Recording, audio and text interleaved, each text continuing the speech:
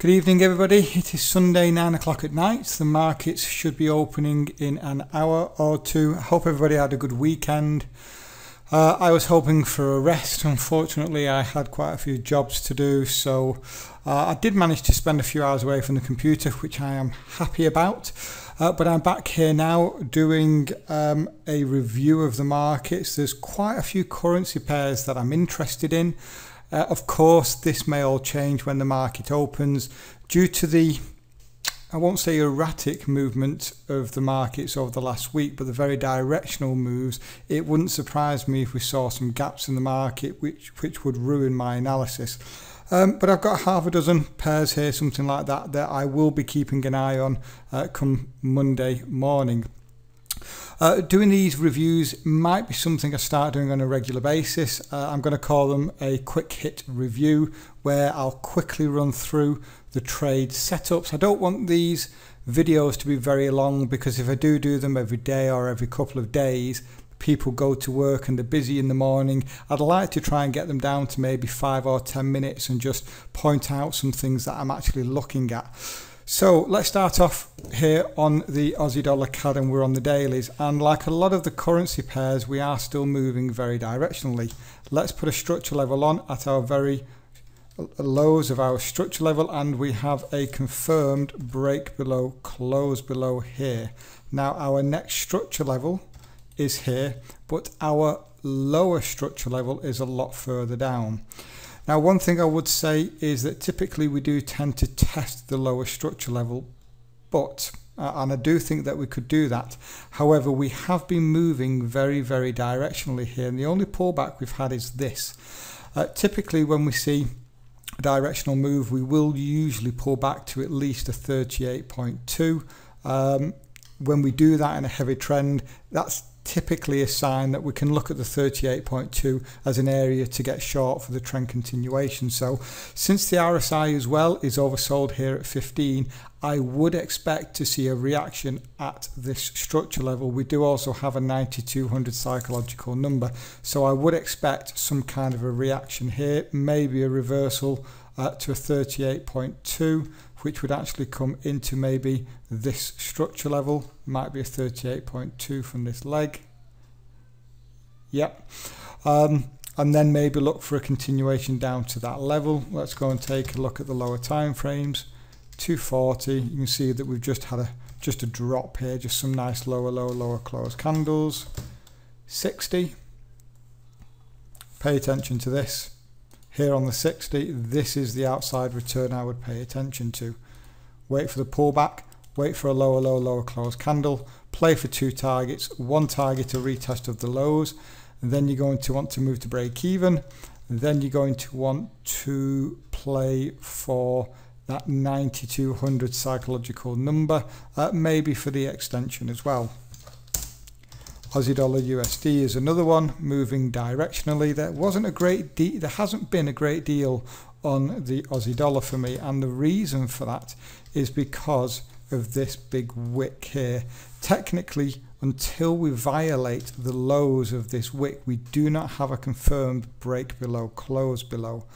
Now, that's not to say that we can't get involved in any trend trades, but it does mean they're going to be lower probability, because this big wick shows lots and lots of buying pressure, and it's somewhere here. Some point here, there's lots and lots of buying pressure, so we want to be a little bit cautious. But in saying that, if we drop down to the 240, you can see very directional. 60, 15, I think there was something on the 15.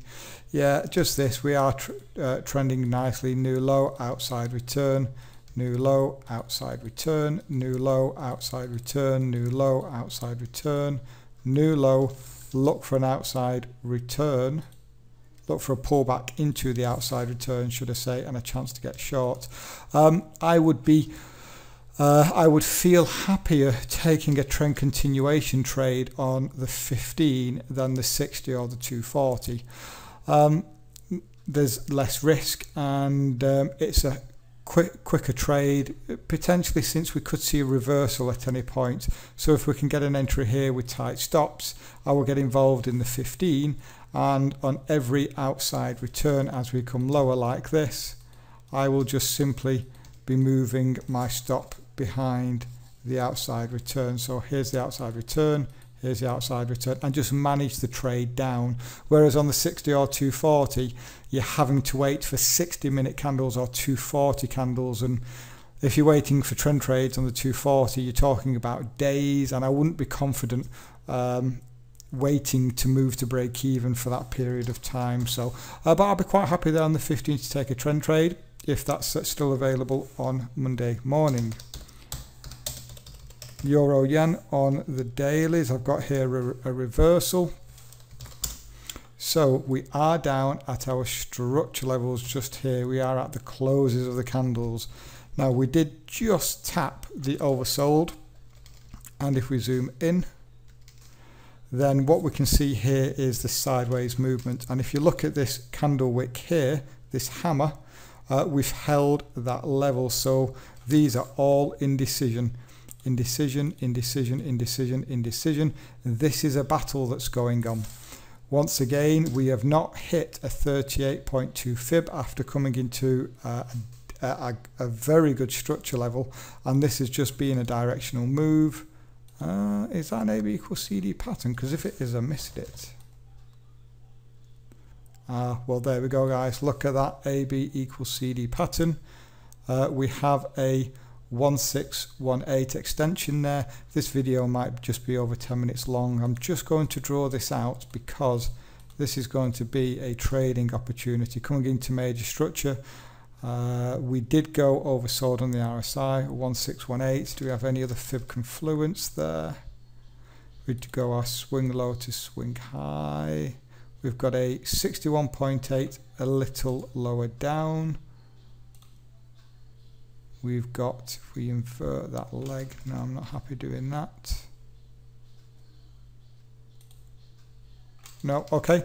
Let's drop down the time frames then to the 240. There was a potential head and shoulders setting up here. Wasn't the prettiest, but we had a pullback. Then we've had a new low. Okay, sorry guys, had to pause the video. My pizza was done. Well, my pizza for me and my son, because the wife and the daughter have flown back to England to go to a concert. So a little bit of supper. Spicy chicken. So, where was I? Okay, I am very interested in this AB equals CD pattern. I'd missed it, but that adds to the confluence of this potential head and shoulders. So we've got a move lower. Then we've got a move lower again. So we've got a left shoulder, a head, and look at what we've just done here. We saw a pullback. We came lower. If I bring this structure level down, look at what we've done here. We've actually held the left shoulder and put in a 3-bar reversal. So this is the left shoulder here.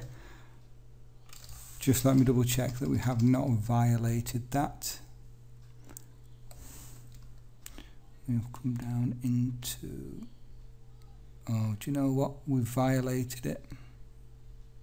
Okay, yeah, we violated the right shoulder. That's a shame, because if we'd actually held this, I could have entered when the market opened based on a 3-bar reversal. We can now wait for a few things for this. We can wait for the market to continue higher, like this, and violate this level of structure and giving us an initial structure high. However, because we have come into a major level of structure, because we did go oversold, because we have put in a 3-bar reversal here, I can be more aggressive and enter without the initial structure high. And the way that I can do that is look at what we're doing here. Price has moved higher. We've seen a pullback. From this candlestick formation, this 3-bar reversal, it looks as though we're going to continue higher. And if we violate this level of structure just here, then I will be able to enter aggressively, because this will be a 3-point move. 1, 2, 3, and with that 3-point move we violate structure. So I can be more aggressive again, because we're at major structure, the RSI confirmation, the AB equals CD pattern, a 3-point move. Let's just go down to the 60 and 50 and see if there's anything like a double bottom or anything like that. Nope. 15 is a little too low because this is a 240 time frame pattern. So let's just go back to the 240. So the way I would handle this is an AB equals CD pattern, so fib based target. So from our swing high to our swing low, we're going to want to leave just the 38.2 and 61.8 fibs on there. And what we can then do is get an idea of what the risk to reward will be. So if this is going to be our entry here, once we've got a 3-point move and a break above, close above, that will be our entry. Stops are going to be, we're going to want to be 15 pips underneath that psychological number. We've got 12200, and our target, unfortunately, is going to be that. So while that is a good trading opportunity, waiting for that 3-bar reversal is not going to be any good. So what we do is we wait for something better. So dropping back down to the 60, maybe some form of entry down here if we come back and maybe put in a double bottom, though there's no RSI confirmation. So that's going to be a trading opportunity that we'll simply just have to wait for, see if what happens with price and see if we can get an entry on that. So no go on that one at the moment, I'm afraid. Thought it was going to be something better than that, but isn't. Pound Aussie, we're waiting to violate structure. This is interesting. So we've had a nice rally up and we are now seeing the market come lower. I would pay attention here for a potential flag pattern. However, it's very likely going to be over and above my 100 pip maximum. On the 240, I would take the leg from here. I would take the leg like that. May not even be valid on the 240. Oh no, yeah, could be valid on the 240. But what really interests me is this. So we've been working our way lower. We saw a pullback. Then we go to the 60 because there's nothing else on the 240. Then what we did was we saw a move like this. We saw another move lower. We saw a pullback to here, and then this was a new low. It looks a bit of a mess, but this is actually a new low here on the 60. And if I go to show you, this is the key level here of structure that I would pay attention to. This is the area where I would expect the market to come to. If you look at it on the 240, this is a key level, and there's nothing here. Once we violate this level here, there's nothing stopping us coming down to this level. This is the Pound Aussie, of course, so lots and lots of pips in it. There's easily 70 to 100 pips worth of movement here. I'm going to drop to the 15 and show you exactly what I'm looking at. I'm going to put a structure level in, zoom out a little, reposition this. We have 1 test, 2, 3, 4. We are currently testing for a 5th time, and when this happens, we've got our high here, we've got lower high, lower high, lower high, indication here that we're going to break through. Now with this number of tests, it's very likely we're going to break through with some force. So maybe you want to set a limit order here with stops above this area, or if you're a bit more conservative, maybe you want to wait for the breakout, a pullback, and treat it as a simple pullback trade and look to get short. My targets would certainly be that lower level. Let me go to the 60 so that we can see them. Yeah, my targets would certainly be around the 184.50s as very, very conservative. That maybe even down here at the 184.100. We can throw some fibs on there just to get a bit more of an indication as to where the price could come to. So we can put an inversion on. We see that 1618 coming into that 184.50s level that I've just spoken about. We can look at an extension from this leg and look at that, we have a 127 down in this area as well. So that psychological number 184.50 is certainly where I'd look for targets, certainly initial targets, and that's worth around 60 pips, and maybe then hold secondary targets if you want to play for that extension. Pound yen. This video is going to be a lot longer than I wanted. I wanted a quick hit 10-minute video. Unfortunately, there's quite a lot on the radar, so here we are, pound yen. Again, after last week, we're seeing lots and lots of bearish moves, particularly on the pound pairs. This was our structure low. We've violated it. Pay attention to this level though, right here. I'm going to bring that structure level down to the lows. We have come into it. It is historical structure. However, this is a major level of structure. The RSI is currently oversold and we are at 140 flat. So do not be surprised if we see some sort of a reaction here. Once again, this leg has been directional. There's been no pullbacks at all. So I am expecting some relief out of these markets. Nothing on the 240. Let's go to the 60. Nothing really on the 60. You can see how directional we've been. New low, outside return, new low, outside return. This was a lovely pattern, lovely triangle that we won on. Thursday, Friday, we had the break lower.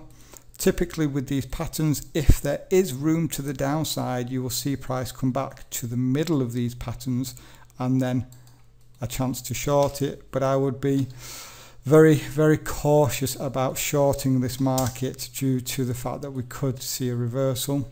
Nothing there in the 15. Pound dollar has a butterfly, lovely, lovely butterfly. I think it was on the dailies. Just check it out. Yeah, look at this thing. Look at this beauty. I take very, very few butterfly patterns, but I had one on Wednesday or Thursday on the pound Aussie. I banked 51 pips in about an hour on it. It was beautiful, came into structure. Looking at a minimum of a 127. There are two ways to work the butterfly. The other way, let me just bring this over. You can work them at both 127 extensions. The first one is this one. I think this is probably where most people trade butterflies, at the 127 here. You can also trade them at the extension, the second 127, and as you can see, that's still coming into structure. But you can have these butterflies valid all the way down to the 1618, and that's where our structure level is. So I'll be very cautious about taking that, particularly with it being on the daily time frame. We don't know where it's going to turn. Here on the 240, very directional. Once again, no pullbacks. This market cannot continue to go lower without retracing majority of time to a 38.2. There is a good 180 pips up for grabs if we could see a reversal like that. So on the 240, structure level on just here at our lows. We have violated them. We are oversold at 9.8. We do have another key level just here of structure, and we are almost at it. With us being oversold and coming into this psychological number 12700 and no retracement, I would expect to see a reaction at this zone. This is what I'm going to be paying attention to going into next week. 60, nothing. 15, not a great deal. Maybe drop down to the lower time frames and look for a little lower time frame trading opportunity, but again I would be aggressive here with the with moving to break even or trailing stops, just in case the market decides to suddenly reverse. So the last one, dollar CAD, lovely trend continuation trade on the 15 minute, but let's take a look at the dailies, and I'll talked about this for a long time. We still have our head and shoulders just here. We do have room for price to come up to this level. We have two breakout patterns. We have one here on the daily time frame looking like this, a nice wedge pattern. We've already had the confirmed breakout, so do expect this market to rally. And we have another pattern just here, consolidating just like that. Let's go to the 240. Right, this is a lovely, lovely sign for this pattern. So here is the leg.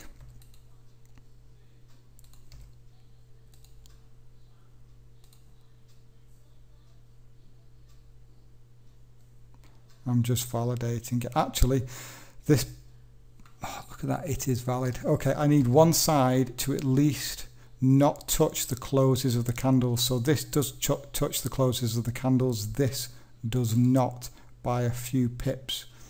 And so this is a valid opportunity for me, and this is what I like to see. We had the violation up here, we broke above the structure level, but we instantly got rejected with a big bearish candle. But instead of following through with lots and lots of momentum, what we see is, we tried to push lower, but look at what we did. We put in a long-wicked indecision candle. Okay, so if we drop down to the time frames and there's any kind of confluence here, structure, anything like that, that would give us confirmation that this level is going to hold, it could act as an entry reason.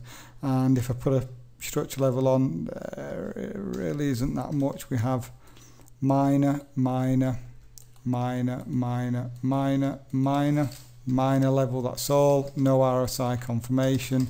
So if you're going to be super aggressive here on the 240, I would wait for a higher high, higher close, but you got nowhere really to put stops other than down here. So opportunities, but nothing that I'm eager to jump into, and I'm really just going to be waiting for the market to open and take another look at it Monday morning. So quick hit trading. Unfortunately, it's been 22 minutes long. I'll try to make the next videos shorter, but obviously it depends if there is anything around in the market.